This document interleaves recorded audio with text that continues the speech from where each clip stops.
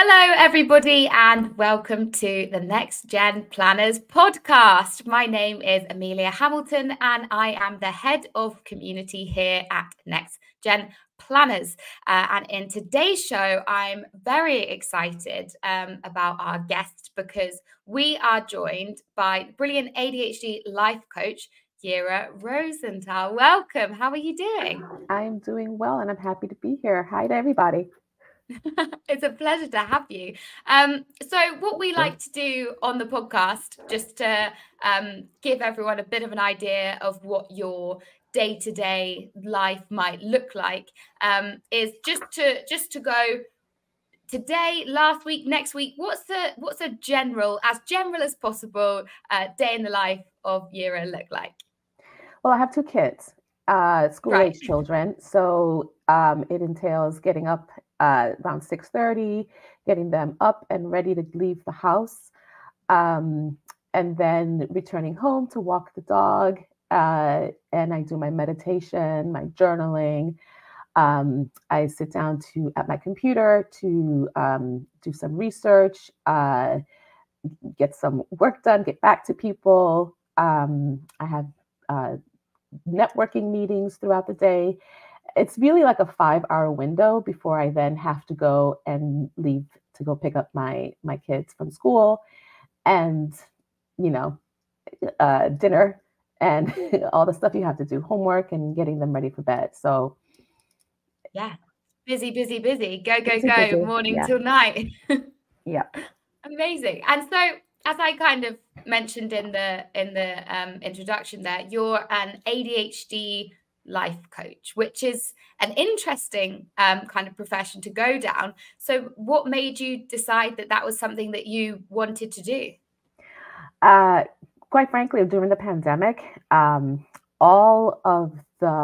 I used to commute to work, and my kids were in school all day. Pandemic comes along and we all have to be at home, and all of the supports and the scaffolding that I wasn't aware of for myself disappeared. That meant that I had to figure out how to help my kids with their school work online, plus get my own work done. And that was a complete and utter failure. But what I really saw was how ADHD was impacting not just myself, but I had already had my diagnosis by this point, but how it was impacting my ability to function, in my role. And I left my job and I decided I'm going to just work on family and figuring this thing out, which is what I did. And I started going to parent support meetings online, like for ADHD, and adult ADHD support group meetings. And I saw a community there that in some ways I felt like I understood a lot and I could help. And it really made me interested in learning more. And I finally went and got my I registered myself to go to the ADD Coaching Academy. And I went through the program, and I really felt like working with clients, I could see how I could be making an impact, and not just for individuals out there, but really for my own kids, my own family, just trying to figure out how I can show up the best for them and for myself, and realizing that this is something that really impacts families generationally, and we need to get to it. We need to understand it, break it down, and make it easier for consumption. For sure. I mean, that sounds like an amazing aim, and you found that it's been a helpful journey. What are the main differences in your life now compared to before you kind of embarked on this mission? Self-acceptance, self-awareness, advocacy, learning how to for example, with my kids, and being able to communicate with their schools on how to best support them, because they have learning challenges, and how can I work with the schools to best communicate what their needs are and what new strategies they may not know about that they could implement, and not just to benefit my child, but to benefit everybody in the classroom. And the biggest, most important thing is mindfulness. I think just my dog is. You might hear my dog in the background. She's a little whimpering, but that's okay. We love it. We love a dog. We love a dog on the NextGen podcast. So yeah. So yeah, I think I answered. Yeah, definitely. I mean, and I think these are things that perhaps don't feel as important in the everyday kind of life that we all get swept up in, until you actually do put the time and the work and effort into that, and you realize how much difference and how important these things really are, and the very palpable kind of impact those it can have on as you said, on your kids' life and on your own life and ability to kind of excel in the way and fulfill your potential in a manner that is not stressful and heavy, and you can kind of be just more authentically yourself and understand how to do that in a better way. Exactly. You said it perfectly, showing up authentically. And I think for a lot of people in our community, it's the self-acceptance piece, the understanding how it impacts you on an individual level, and having compassion for yourself, right? So that you can say, it's not that I'm lazy, or it's not this, it's not that. This is a real thing. And my environment, where if you go to a job, is it set up so that I can be my best, so that I can show up at my best? Or do I have to go in and deal with an environment that's kind of hostile to my way of learning and to my way of being, productive? Am I having to deal with a lot of distractions because I'm not, my workspace is not set up for me, to be able to focus and concentrate? That's the kind of thing that I think is really important for us, and to empower us. Yeah. And empower our children, and empower the next generation to speak up and say, okay, how can we make things better? How can we, and you know what, ultimately, when we do that, it actually helps everybody. It's not just the neurodivergents who benefit, the non-neurodivergents benefit too. They just don't realize it.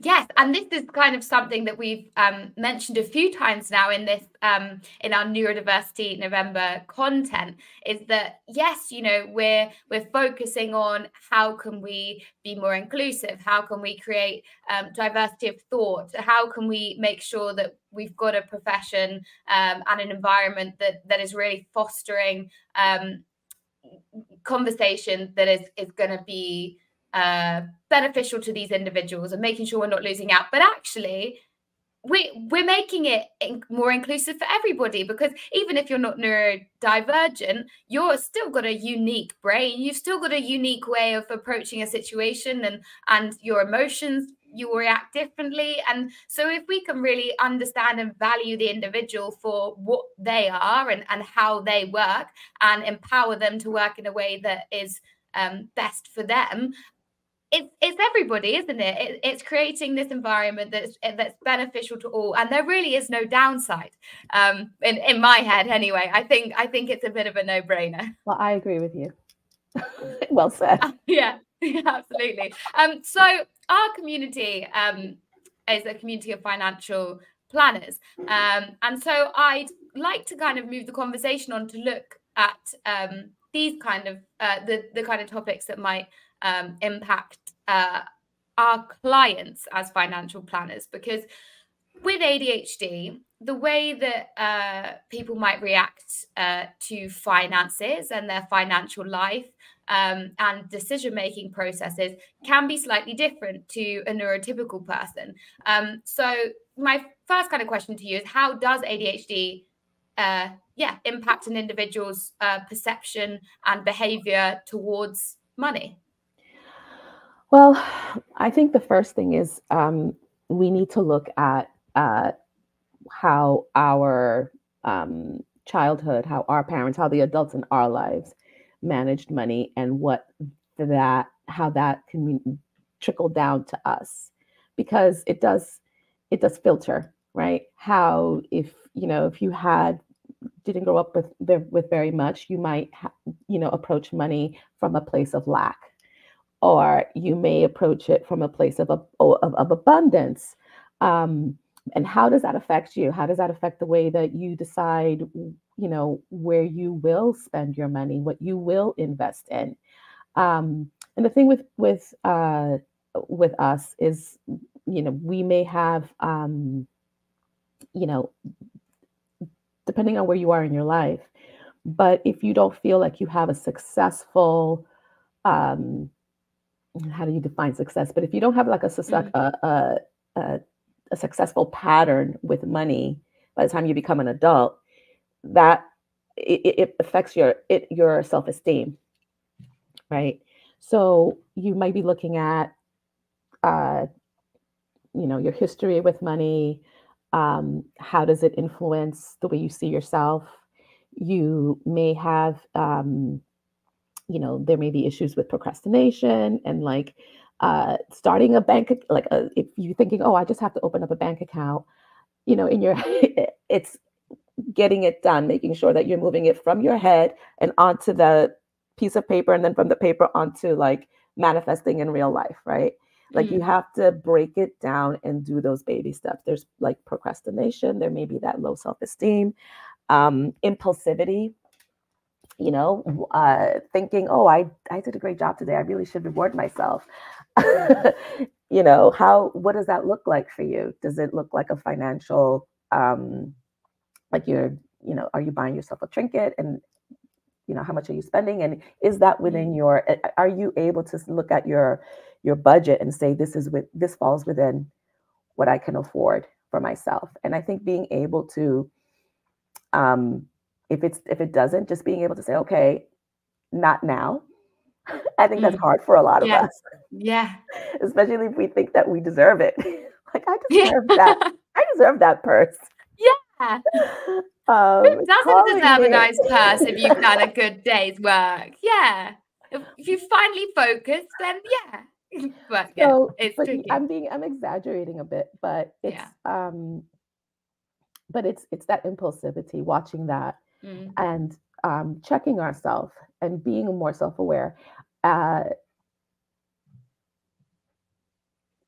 organization. I think that when it comes to for ADDers, especially, who may struggle more with like organizational things and being able to sort of organize your budget, it may not feel like a fun thing to do, especially if you don't feel like you have a lot of money, or maybe you don't have a job and you think, well, how can I sit down and figure this out? Interesting. Yeah. So there's a lot of things that if your brain is a ADHD brain, there's a lot of kind of factors that might contribute to decision making with money that is not conducive to necessarily healthy behaviors, or the if we want to be sensible, quote unquote, with our finances. So if you are a financial planner, then are there any kind of considerations that you would want to take when working with a client that has ADHD, or you kind of sense that they have some of those similar behaviors?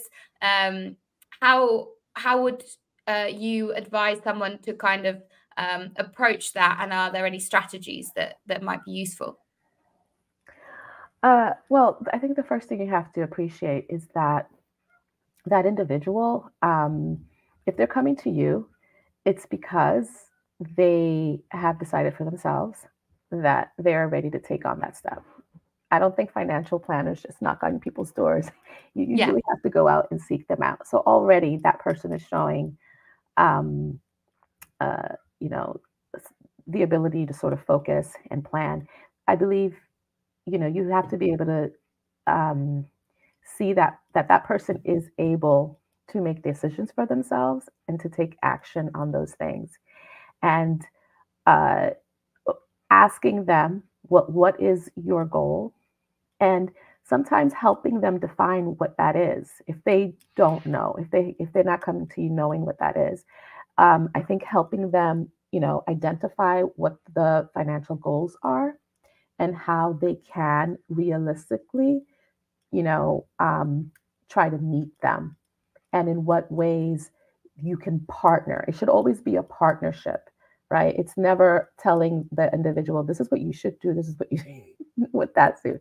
Like, trust that that person, um, they do know. It's the answer lies within them, and helping draw that from them, I think, is important, because ultimately that's going to hopefully be a long-term client for you, who feels empowered to make decisions for themselves, feels like they have a partnership, somebody who's there to say, to kind of sort of, be a guide.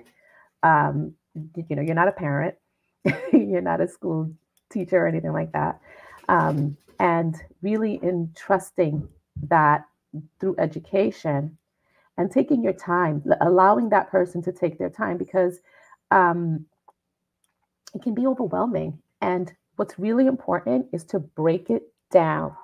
I can't emphasize that enough. It's just being able to break down the steps to sort of financial freedom, one step at a time. And it might seem, and I think of my own children, right? When you're doing the scaffolding piece, it's just making it really easy for them until, eventually over time, you'll see that they don't need so many of the scaffoldings anymore, because it becomes more of a routine. But being prepared to, I think, walk them through that, and trusting that,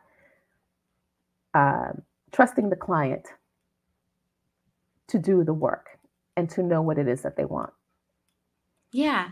And again, kind of going back to the points that we were talking about earlier, that kind of strategy of making sure that you're really listening and understanding what that is, that's going to help everybody. If you're approaching clients, and the strategies that you might use subsequently might be different, but that initial kind of really sitting there, understanding, okay, who is this person? What do they need? What do they find difficult? Where can I be of use? Where, what have they got it and it's absolutely fine. And taking the time to understand who's sitting in front of you is sure going to be beneficial to clients who have ADHD, but it's going to be beneficial to everybody, isn't it?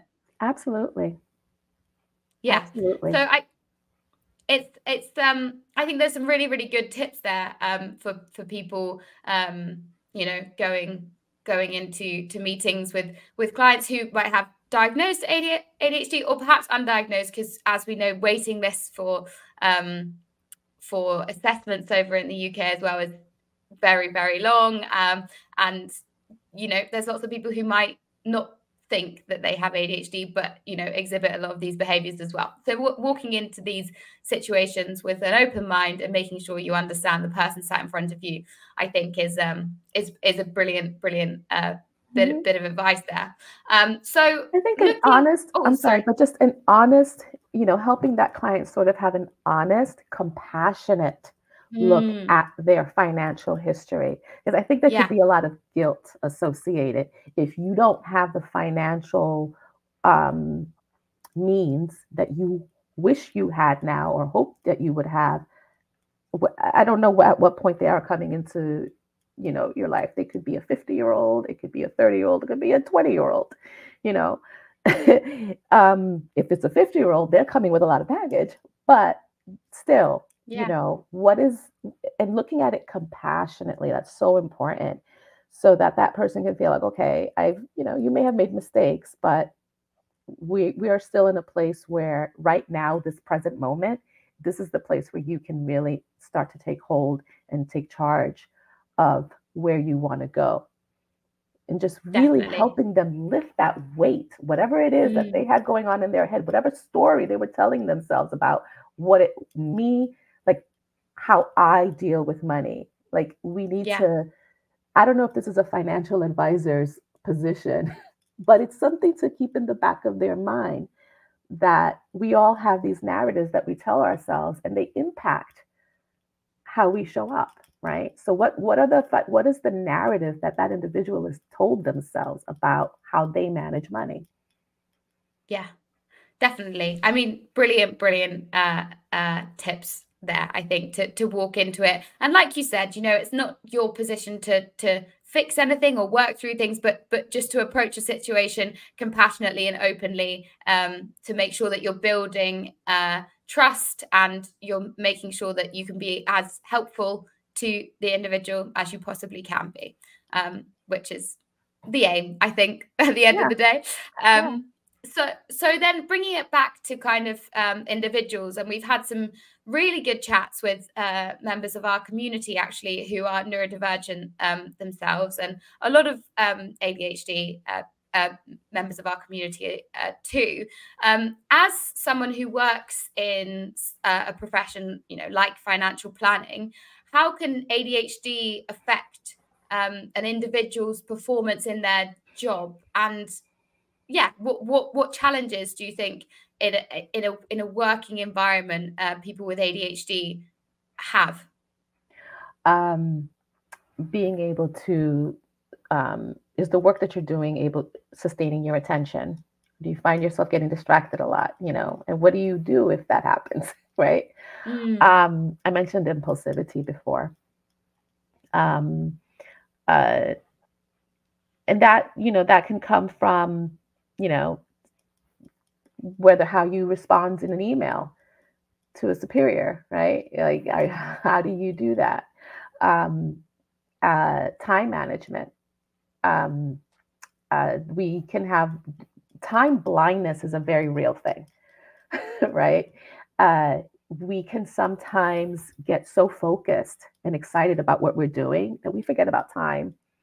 And we forget that it's time to eat. We can forget that other people need to eat. We can forget all kinds of things. So time, just being aware of working within the time frame that you have allotted for yourself. That's something that I think individuals really have to, kind of through practice, figure out how they work best. Like, okay, I can work for 15 minutes straight, but after 15 minutes, my mind starts to wander a little bit. I might need to get up and go to use the bathroom or get a drink of water and just kind of come back to my desk. How do you transition back into that place? I mean, the goal is to be self-aware enough that when you need that break. And sometimes I think with us, we can forget. Sometimes we overfocus, and sometimes we're distracted. Organization. If you're working for an organization, sometimes you get assignments from your boss or your superiors, and it's like, where is this on the priority, right? And being able to bring that up and advocate and say, well, right now, I may not be able to put that on my plate, but being able to sort of look at a calendar and say, okay, this is where I have room, and then being able to follow through with that and follow up with that. I think that those are things that can come up for an individual. Organization, time, impulsivity, your attention. I think these are things that an individual would want who may be on that sort of neurodivergent spectrum might want to be aware of. Sure, definitely. And so if these are challenges that, and again, everybody's different. For one person who have ADHD, it might be more of one thing, less of another. And I understand we're talking more kind of in general terms, and I'm sure in your work, and part of your work is to understand, okay, whereabouts do you find things really difficult? What do you find things, where do you find things slightly easier? Like, how can we, Sorry, I'm you sorry. go. No, that's okay. I just thought you... Actually, I think it's, I said what I needed keep going? to. Yeah, you can keep going. Of course. So if we're now understanding, some of the more general challenges that an individual might face, such as that time management, the organization, prioritizing things, making sure that you're working to a deadline, making sure you're not getting distracted. Are there any kind of techniques or strategies that you think might be helpful for an individual who has ADHD in that kind of setting? Is there a kind of tip or a trick that you could share? So everybody's different, and everybody has different ways that they learn, or different ways that they need to work. So, for example, some people really feel comfortable with having a piece of paper and a pen in front of them, a certain kind of pen. It has to have a certain weight to it. Knowing that about yourself, are you a visual learner? Like, what kind of learner are you, right? Do you need music? What is going to help you to focus? Are you somebody who needs to, like, you put on your headphones and you can just put on that kind of music that'll help you to focus? I think knowing what kind of how you learn best and setting up your environment for that. Do you need sunlight? That's a big sometimes that's huge. And being able to set yourself up at that way. I think, other than knowing what what you look like as a learner, are you an audio learner?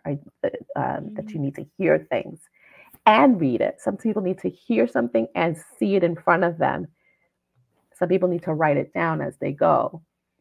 And giving yourself permission to do that. I think for myself, I know that was a huge thing, is giving myself permission to do those things and not feeling awkward if somebody else thinks it's weird that, I have crayons at my desk, because it helps me to be creative, and I like color. Yeah. Like, color makes me happy, and it helps me to focus, and it helps me to get certain things done, and it helps bring the creativity out in me more. Knowing that about yourself. I think other things, practical things as well, that you can do is having a calendar,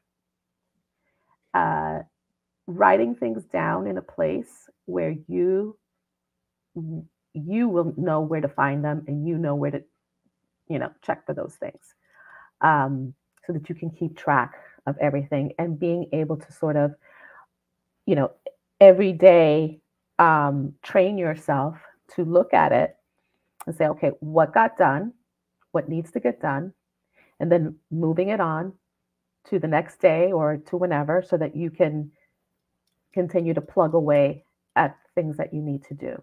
Does that make sense?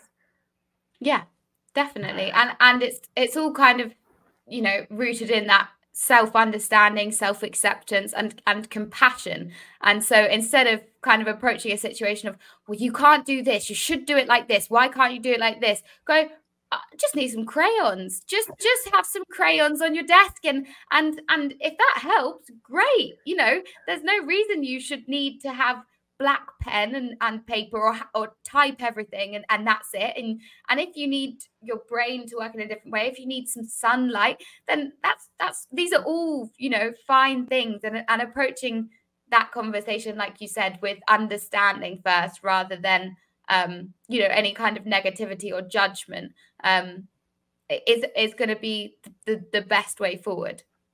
Right. So then, looking at zooming out even further, so looking at kind of businesses and firms as a whole, how do you think companies could create more ADHD friendly work environments, and how do you think from that kind of senior level, what could people do to support employees and improve productivity? That's a good question, and one that I constantly think about, especially when I'm working with clients who are going into an office. It is not. I think that if the company has had a lens shift already, meaning that, you know, looking at neurodivergent as a problem, or looking at people who are neurodivergent as a niche that we have to like accommodate. Like, why do we have to give this person that? Like, people need to stop thinking like that.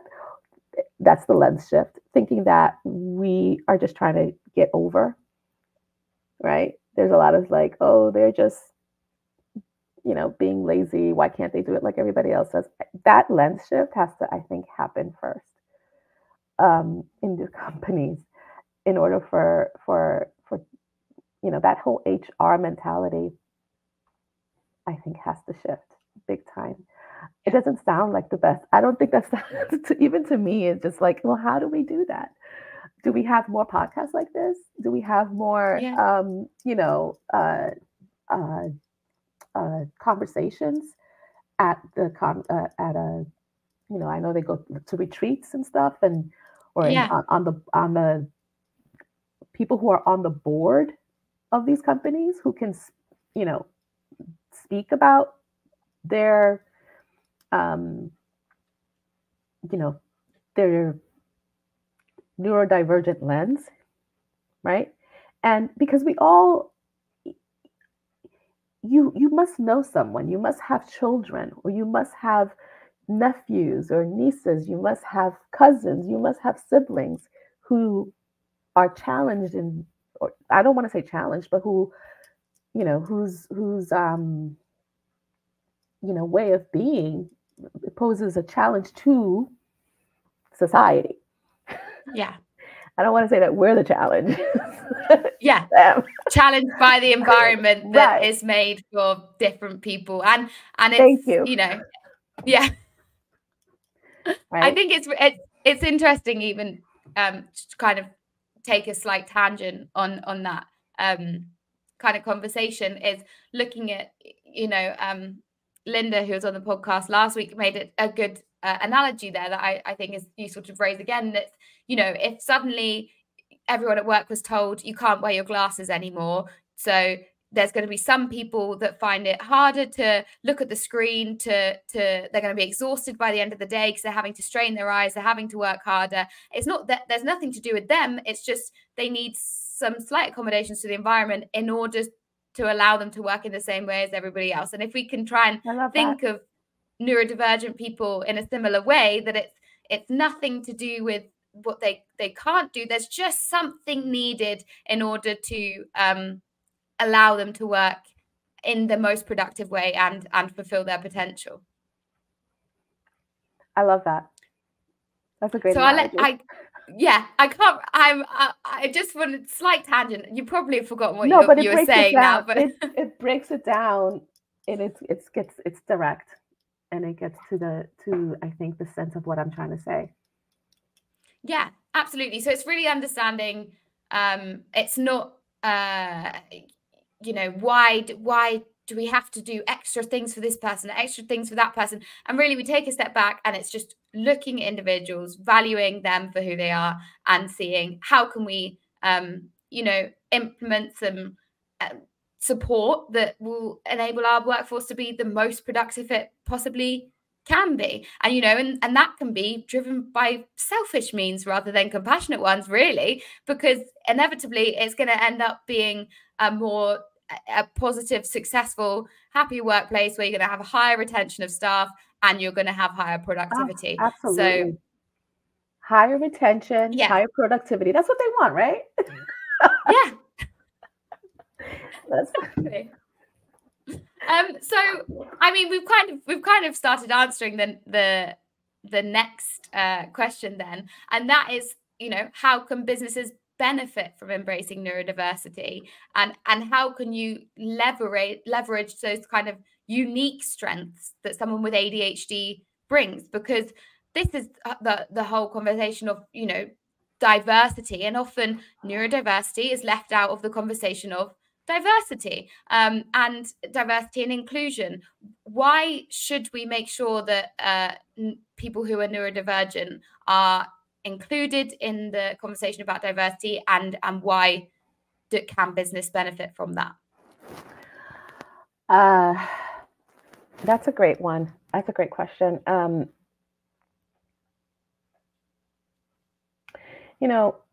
I think that our community, we bring so much to the table, so many different ways of looking at things that, sometimes when companies have been doing something the same way over and over and over again, it's hard to see what what tweak it needs. And it takes that neurodivergent mind to come in and say, oh, well, this is what you could do with that.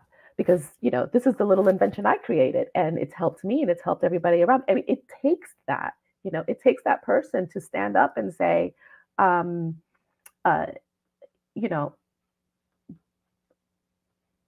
sometimes I think and bear with me, this might be one of those things you edit, but I think about this with children, right, in schools, and those kids who struggle a little bit more, right, because they're just not caught up yet. Their brains are still cooking, right, and they are in some ways penalized and taken out of the room because they're not, they're not able to function the way the other kids are, and the teacher is not able to teach the way she wants to teach, and whatever. They're not able to meet the numbers that they want to meet. But when you take that child out of that room, their behavior is really showing you that there's something missing. There's something in the curricula, the environment, in the way that it is expressed that is not working. And if something isn't working, let's pay attention and see don't take the child out. Don't take the person out. Let's see what can we fix and I hate the word fix, but what is it in the environment that we can take a look at? And I think that that's what happens with people like us come into the room. We're showing you something here it's not that, it could be the individual, but sometimes it's, if you have enough people reacting the same way, maybe there's something in the room that needs to change. Yeah. Right? Definitely. Yeah. So to say that companies should be more embracing of this neurodivergent population, because oftentimes we can come in and quite naturally show you what it is that you need to tweak to make your company better, to make the product better. Yeah, definitely, for sure. And, it's just having those different perspectives in all, walks of life. And if you have individuals who become financial planners who think in a different way, then, they might suit some clients in a better way as well. And so you suddenly have real kind of real positives about having a workforce that doesn't think in the same way, doesn't approach situations in the same way. And there's going to be people who are, we've got this client over there, whoever isn't really, meshing with them that well. Why don't we, we've got someone else who might be able to be on their level even more. That's a great point. I wish I'd said that. It's just, they're all great points. Well, there's endless benefits and positives to making sure that we have as an inclusive space as possible. And so I guess one of the barriers to creating that environment is sometimes a stigma that's associated with not just ADHD, but neurodiversity as a whole. And there's a lot of misconceptions around what that might mean. And I think, the general population hasn't perhaps caught up with where people who are in the field of working with neurodivergent people are, in the sense of understanding what real tools and brilliant assets they can bring with them. So what do you think people can do to kind of reduce that stigma associated with ADHD and perhaps the negative view that might be brought up in people's heads?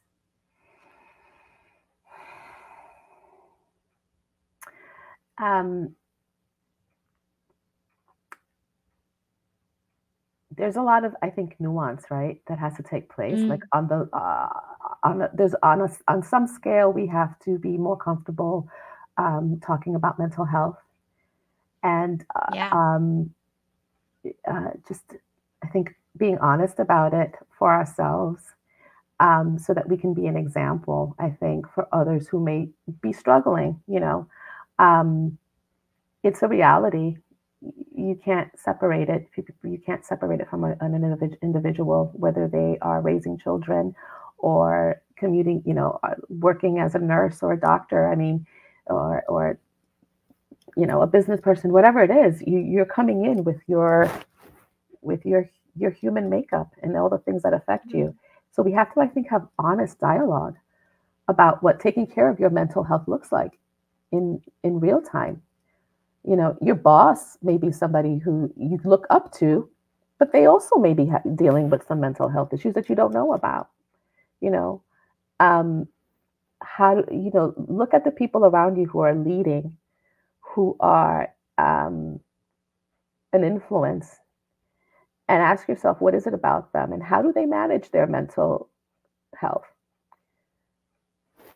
Can we ask those questions about people and see, well, do you meditate? Do you walk? What do you do to bring yourself to calm and peace in this world that is just like, it feels like it's blowing up?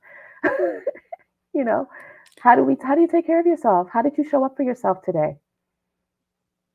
Yeah. And I think bringing into the conversation mental health and neurodiversity, it's hand in hand, isn't it? And a lot of the conversations that I've been having is that, there's some people who have undiagnosed ADHD, but they were diagnosed with anxiety or depression or whatever it was, because they didn't understand, how their brain worked and why they felt certain ways.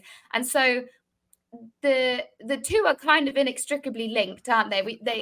They feed into one another, and support on one side can often benefit the other, because it's all to do with our brains and how our brains are feeling and reacting to things. And so I think it's really, really important, and I'm really glad that you brought kind of mental health and understanding mental health into this dialogue, because neurodiversity is a form of mental well-being and understanding your internal world and making sure that you can show up for yourself and show up then for others in the best way.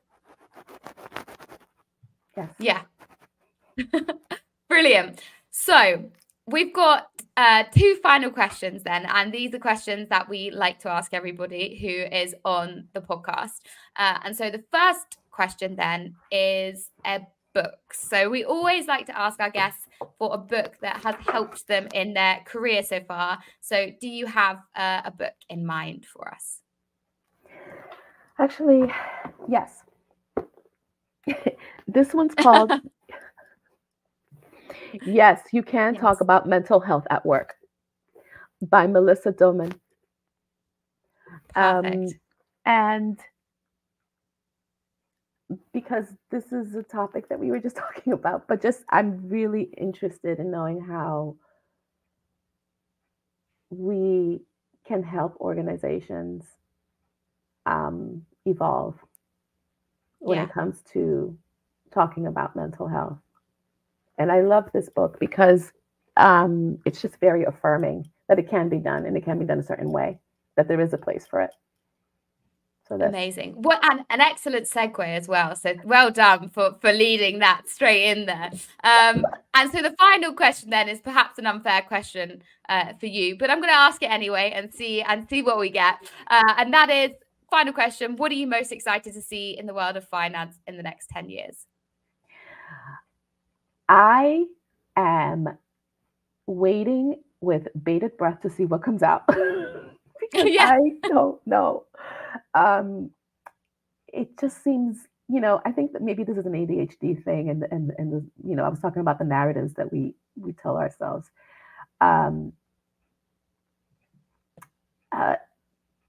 I can't even think beyond, this year.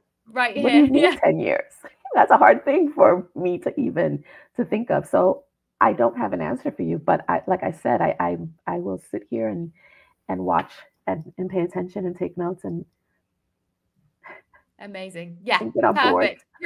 Great answer. I think most of the financial services are waiting as well, going, what's going to happen? What are we going to do? Yeah, lots of unknowns in the best possible way.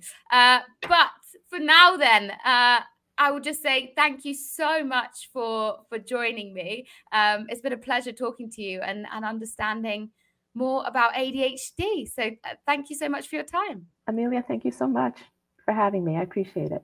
It was nice talking to you. Brilliant. You too. So that was Yeara Rosenthal on the NextGen Planners podcast. If you enjoyed this podcast, you can share it on all social media platforms, and you can listen to past and future episodes on Spotify, Apple Podcasts, Google Podcasts, and on our website, which is nextgenplanners.co.uk. On our website, you can find loads more information about our brilliant community. And finally, if you can, do leave us a review. It helps to grow the podcast even more. Thank you very much.